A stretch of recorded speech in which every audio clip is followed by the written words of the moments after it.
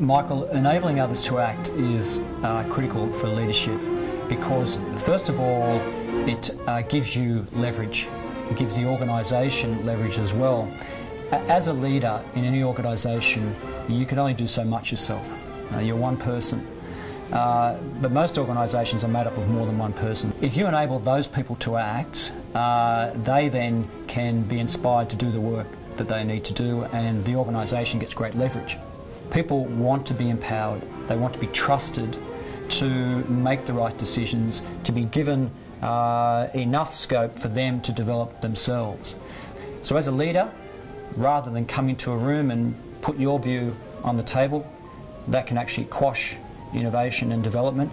You pose the question and you sit back and you let the people in your group, you let the people in your business develop their own answers to those questions. So it's this development, empowering them to come up with the answers. And indeed, probably the best leader I ever worked for.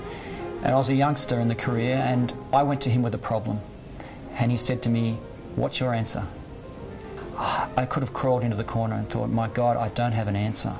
And I vowed from that day on to never go to see him without an answer.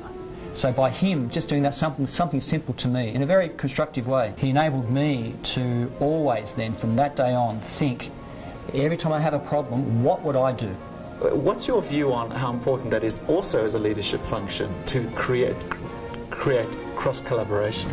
It gives the organisation the right leverage to be able to effectively answer problems that, if it was just left to individual silos, they couldn't answer in the most efficient way.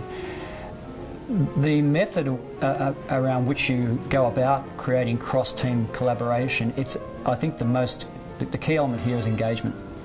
You've got to be able to reach out and talk to your peers, talk to your boss, talk to your peers' reports. So reach up and down through the organisation and develop those relationships. Most of us respond positively if someone reaches out.